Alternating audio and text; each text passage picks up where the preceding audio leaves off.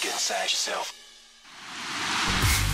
Hey guys, it's your girl Valerie Ortiz here, and you're watching American Latino TV, celebrating American Latino pride. And like always, we have the stories that will inspire you, motivate you, and get you to dream big. Now, today's show features some amazing women, all of who took control of their own lives and careers to become the mega successes they are today. And that begins with our first story, Marisa Ramirez.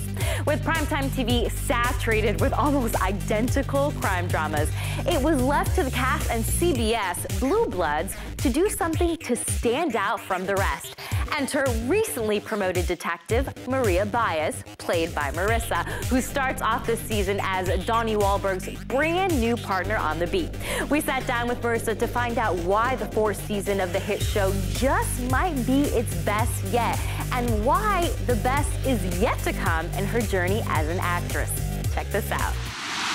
911, what's your emergency? I'm scared. What's your name? Tommy. What are you scared of? My dad. I'm scared of my dad. He's been acting weird, and I just want to go home. I think the cop dramas, people are watching them because you feel like you're a part of the case solving. It's an hour-long ride. Can you tell me your location? You're not doing nothing. You're talking to somebody. Give me that phone. No, no.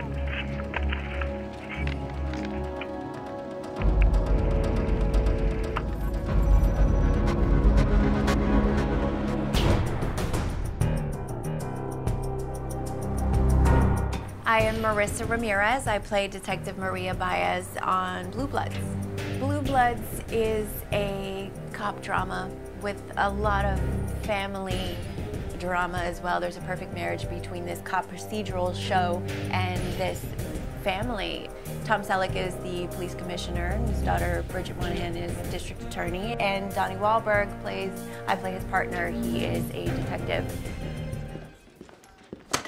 Hey.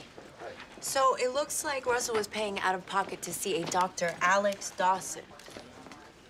I know that guy. It's the guy they sent me to for anger management. Guess he's not too good at his job. That's funny. Donnie and I just had such an awesome chemistry, and we created this sort of balance between partners where we really are there for each other, really help each other out. He has such great advice that I was always welcoming and listening, and we have so much fun together. And I think it was basically the first day of work, we just instantly connected. Are you good?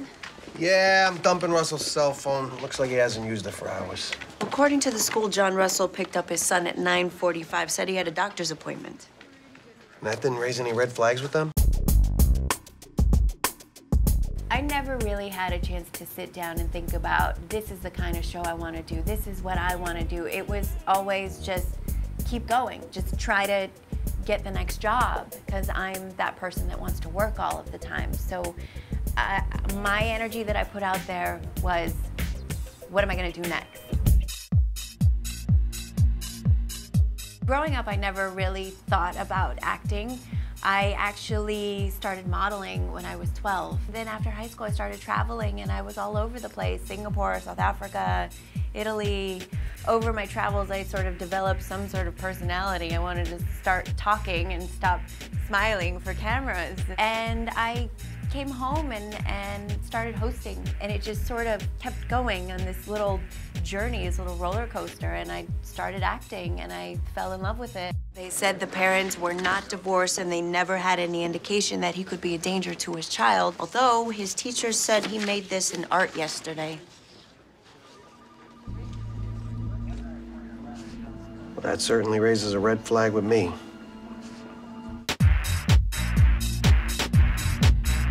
Every aspiring actor or actress has their own journey, and I think my one piece of advice is to never forget who you are. It's not an easy business, and so for people who are strong enough to handle it, it can be really amazing.